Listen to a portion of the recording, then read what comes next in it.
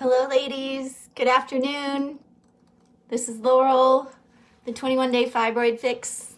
Your flower child coming at ya. Fibroid flower child Laurel right here. And I just have a quick and short video to make for you guys today. I don't want to inundate you every week with an hour-long video of vegan deliciousness. So today will be really short and sweet. We're just gonna make some vegan milk. I was inspired by Cindy's video and she was showing how she was gonna pick up, I think, some almond milk or some coconut milk at the market, and I'll do that in a pinch. But if I have time, I'll just go ahead and I'll make some of my own milk in our trusty Vitamix back there. It is an investment that I have not regretted for one day. I was told to get a Vitamix when I joined the Fibroid Healing Academy or some sort of high-powered blender, and I had wanted a Vitamix for years, so I went ahead and got one. I got mine through Williams-Sonoma, and they didn't charge me anything extra than what I would have been charged had I gone through, Vitamix.com or something. And honestly, I even found, after the fact, I found the same price Vitamix at Target. So there you go. There's a little footwork done for you in advance. If you don't have a high-powered blender, I recommend a Vitamix. I would do things a little differently next time. I would get a bigger carafe or pitcher, whatever they call it. I got the smaller version because I knew I was just gonna be mostly using it personally, not for the whole family. But I do so much cooking and vegan cooking that I use the Vitamix every day, and when I make a batch of smoothies, I sort of have to adjust Cindy's recipes and then add water to it because I have too small of a carafe. She has the larger size. Anyways, I'm off on a tangent about Vitamixes, but I love them. I recommend them. And for making some vegan milk, getting back on track, I've been doing this for so long, for so many years. I've been raised by hippies, and the family went vegan when I was 11 years old, so back in the 80s. So I didn't really have a recipe. A lot of times what I'm finding is I'll just show you guys what I make, and then I'll Google it or I'll look on YouTube just to sort of confirm and make sure I'm doing things right, or to see if there's an easier way, because as time goes by, with the more of us eating a plant-based diet or a vegan diet, we're figuring out some really delicious alternatives to a meat or a dairy in our diet. So to start with, we start with walnuts. This time it could be almonds, it could be sunflower seeds. I've actually been using sunflower seeds for a few months now as my milk replacement base, just because they've been on sale. But walnuts were on sale a few weeks ago at Sprouts, and I just love walnuts. I absolutely adore walnuts. I recommend getting them raw, getting them as whole or half, but the wholer the food, the better, and the fresher the nut will be. And if you can do organic, of course, that's always best. But yeah, they were on sale, I think, for like $5.50 or $5.99. So I went ahead and got a couple of pounds of walnuts. And I have had some walnuts here. I got about a cup of walnuts, and it's been soaking for a few hours. What I would recommend, the easiest way to do it, is to just soak your nut or your seed overnight.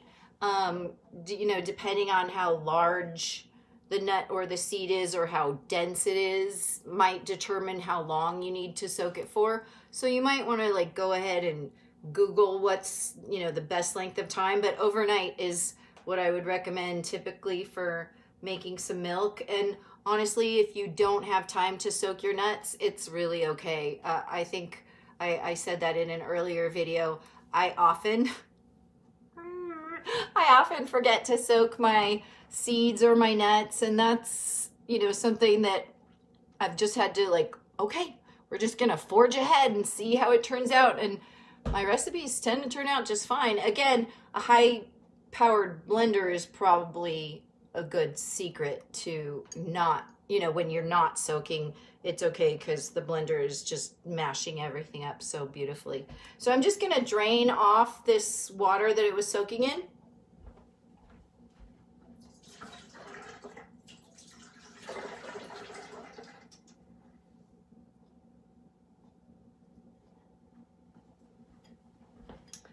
And they've plumped up a little bit, but that's about a cup of walnuts.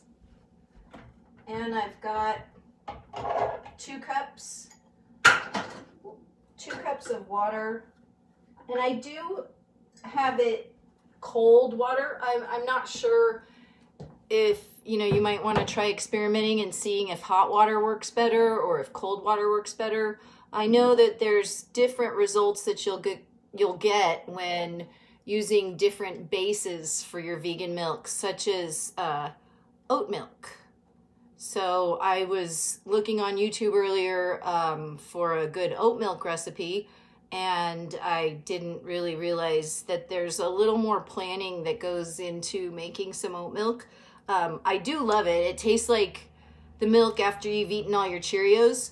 And so if you like that taste of that milk, I highly recommend making some oatmeal or oat milk.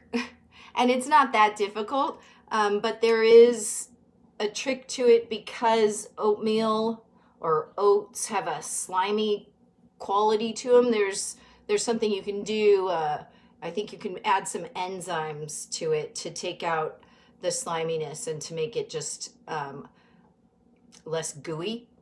Anyways, we're not going to go ahead and make oat milk today. With the walnut milk, it's so much easier. I just take about a quart. This is about 3.5 to 4 cups of water.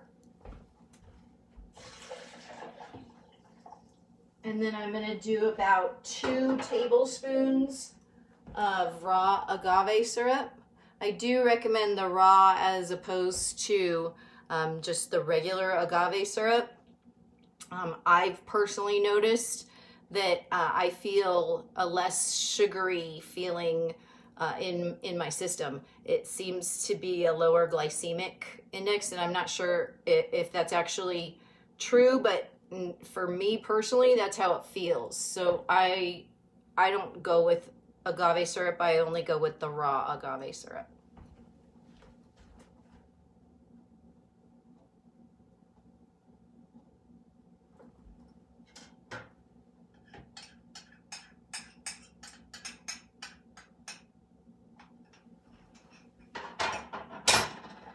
And a dash of salt. Of course, I recommend the pink Himalayan salt. It's going to have some extra minerals and magical goodness in there, and it is a little saltier than typical table salt as well. So you don't need as much. And then we're just going to go ahead and we're going to blend that up. And I recommend watching a video. I saw Dr. Sebi. Some people made a video based on Dr. Sebi's diet or alkaline diet. And so I'll post a link to that YouTube video in the comments. But they had a Ninja blender and they blended for about a minute. I don't think we need to go that far, and unfortunately we're live. Their video wasn't live, so you didn't have to bear with their blending, but please bear with my blending.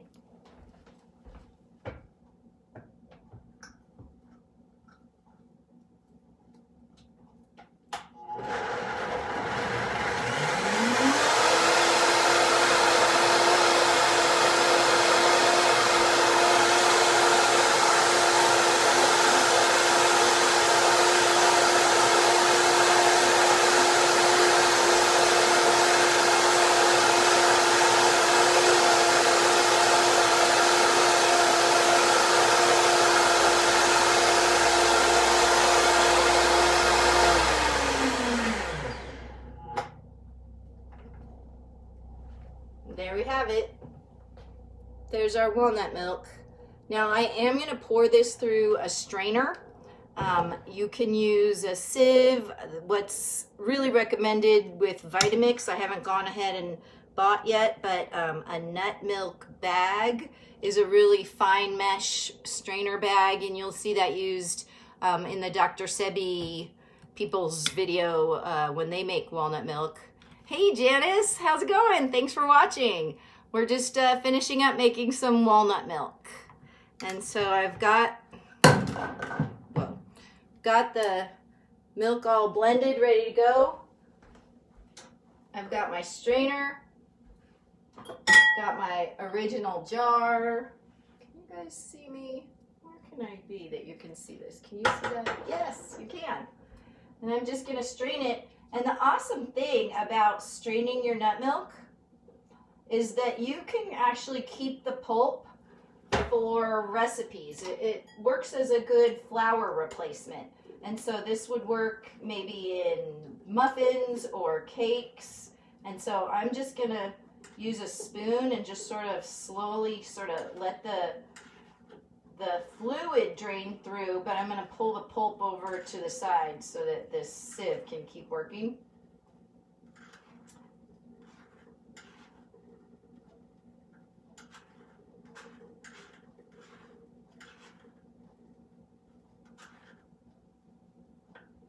I can show you what we have. We've got some milk here. Some people recommend pouring it through the nut milk bag twice if you're really picky about pulp and you don't want these leftover bits and flecks of the walnut meat in your milk. Then go ahead and strain it twice, or use your nut milk bag and strain it again. I personally don't mind it. I think it makes the milk kind of creamier, and so I happen to like leaving the pulp at the bottom of my milk bottle and just sort of shaking it up and getting some pulp and some walnut meat in my milk. But I just want to show you guys how this can be done, and it's really pretty easy. If I had a nut milk bag, I could even squeeze it and sort of strain the milk out of the bag and be done in no time.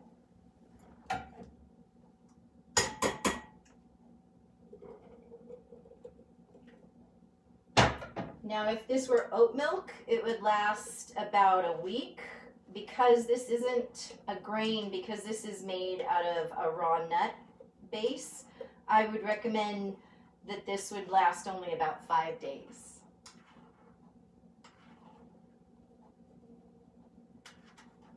And I'll show you, because this is Steve's birthday, I made a vegan cake. I made a vegan cake yesterday for Linda's birthday. I guess I know a lot of Libras, but it's definitely a rich chocolate cake that I made, and so it's going to be awesome to have a glass of milk with our cake.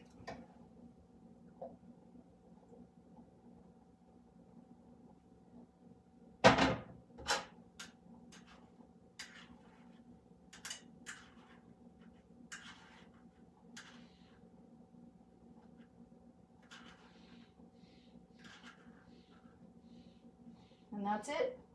We're done. I have a quart of milk ready to go for the next 5 days. You can see maybe a tiny little bit of bubbles at the top, and then the rest is milk. Like I said, if you're really particular, you might want to strain it twice. I'm kind of a little more crunchy, so I don't mind the pulp in my milk. And that's it. Are you ready to see the cake now that we're going to have milk with later? Okay. I can't eat the cake this early. It's not my birthday. But I'll show you the cake.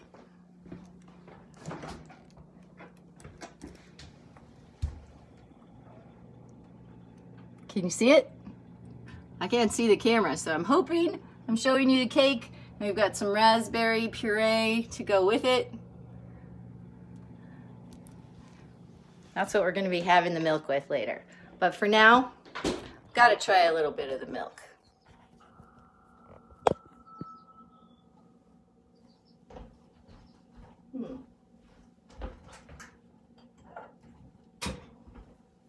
got my pretty little dragonfly teacup.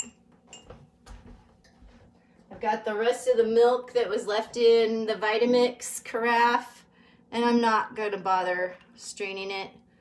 Like I said, I'm a flower child. I don't mind it crunchy. But again, I'm joking. It's not crunchy. I'm just being funny. It's definitely not crunchy. It won't be mealy. It's delicious milk. Cheers.